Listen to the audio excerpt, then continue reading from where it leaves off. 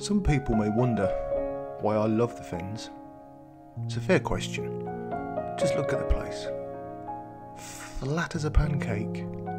Nothing really to point the camera at, apart from the odd tree or two on the horizon.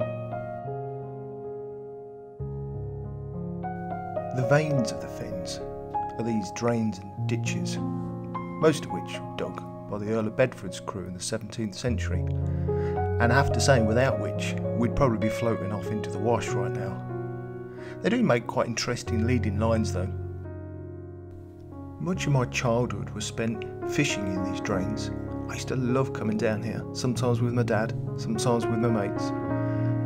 And it's interesting that now I'm back again with my camera, not catching fish, but trying to capture images of the reflections of trees in this Well Creek River near Upwell.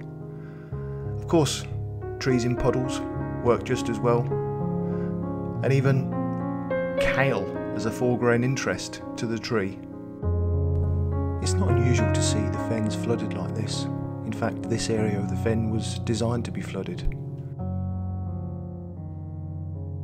However, on a grey, flat, miserable morning, from a photography perspective, I'll admit it, is not easy. But then you get a sunrise, such as this, at Welsh's Dam near Maney, reflecting gorgeous light through a submerged gate acting as foreground interest, and the sound of the wildfowl waking up in the morning is another good reason to get out with your camera in the Fens. And of course at sunset, a few trees standing proud on the flat horizon still offers up a shot. Now no, trees. I'll come back to them.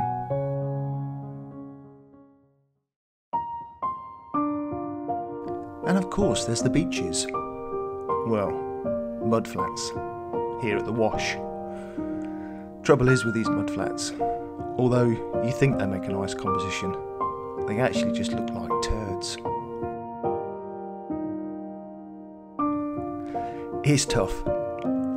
It is very flat and challenging, but there's always a shot or two to be found.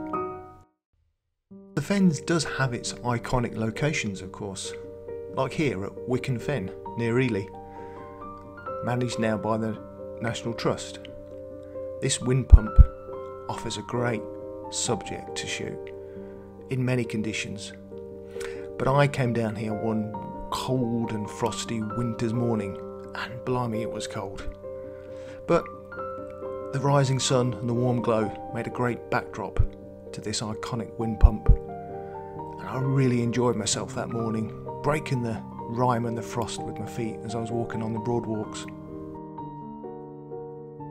It's great to be out alone with your camera on mornings like this, the peace and the solitude. Oh, hang on, who's this? Oh yeah, I forgot to tell you. There's a lot of characters in the Fens. You'll recognise them, wearing Peterborough United hats and getting mixed up between their windmills and their wind pumps. The key is just to laugh along with them and humour them. They'll get the message. Now back to trees. This is Home Fen, a place I love. Oh, here he is again, back without his beanie hat trying to disguise himself. Yes, we can see you. Follows me everywhere, this character. But he's good company. And to be honest, I don't blame him for following me this morning. We had gorgeous fog in Home Fen, opened up some really nice conditions with these silver birch trees, paths leading into the distance. Cracking morning. I love Home Fen in any condition, but in the fog, the place just comes alive. Now this was a foggy morning. This is what us locals call a Fen pea super. This was at Woodwalton Fen, part of the Great Fen, as is Home Fen, and it was the first time I'd visited this place. Now this is kept and managed as traditional Fen, reed beds, walkways, a whole mixture of trees, silver birch, but this place is just full of wildlife. Walking in here on a foggy morning on your own, just listening to the wildlife, is absolutely fantastic. And of course, getting the camera out, taking those classic path images into a foggy distance is just brilliant fun. I couldn't resist this one. These silver birch trees overhanging this pathway, foggy, misty background, beautiful.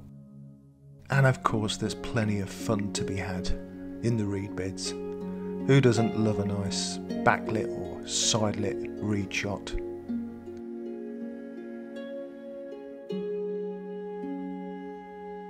Colour or mono, both work well. And of course we can't leave Wicken Fen without giving these iconic ponies a shout out. Ponies of course, not horses, as I called them in the vlog. Very hard to find also, but they make a great subject. A couple of these posing nicely for me with the tree on the right hand side. Black and white I felt was better suited. And then of course back again to my favourite place, Holm Fen. No, it doesn't need mist and fog. These silver birches are great in any conditions. Use the light, pick out some of the older oak trees in the middle of the silver birches. Make great subjects. There's so many compositions to be found in this place. The setting golden sunset light warming the ferns in the foreground and casting some beautiful light on the sides of the silver birch trees, turning them almost a blue colour. Amazing to see, and amazing and great fun to capture with the camera. This is a big reason I love the Fens. And then finally, of course, the big skies. It's what the Fens is known for. Flat horizons, big skies, sunrises and sunsets, not blocked by mountains, sometimes by a lighthouse, like this one here, St Peter Scott Lighthouse on the edge of the Wash. Yes, this is why I love the Fens. And I hope this has shown you why there's a few reasons why you might want to love it too. Anyway, thanks for watching, and I hope to see you out again soon, somewhere in the Fens.